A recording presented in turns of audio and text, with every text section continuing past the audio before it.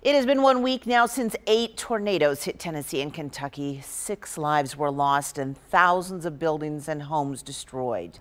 Cleanup has been happening all week long. Amelia Young is here now with details on how you can help today. I know a lot of people have been out already this week, but this weekend is a good time to come out and do it as well.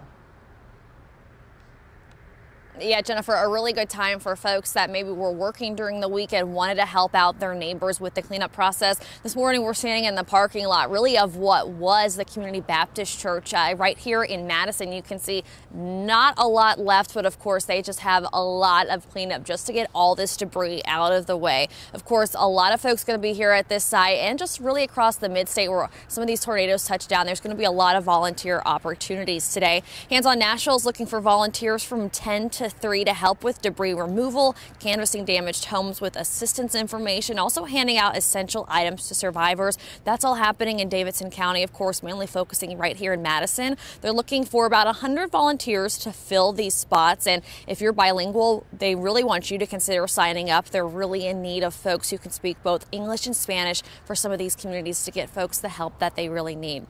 For those in Clarksville, there are plenty of opportunities up there for cleanup efforts. Mosaic Church is organizing these. We've been talking about Mosaic Church all week long. When you register, you'll get texts and emails with opportunities to volunteer and where. It's important to note that even if all the volunteer spots fill up this weekend, there of course can still be plenty in the coming weeks and months, so make sure to keep your eye out for that. And just make sure when you're going to some of these volunteer opportunities to make sure you're bringing gloves, wearing proper footwear, just because there's still a lot of nails on the ground and you don't want that to get through your shoes. So just make sure you're dressed, and not only for the weather, but also for the condition and situation that you're going to be in, to make sure that you're staying safe. But if you'd like to find a link, want to send that to a neighbor, family, or friend, you can find that this morning on our website, newschannel5.com.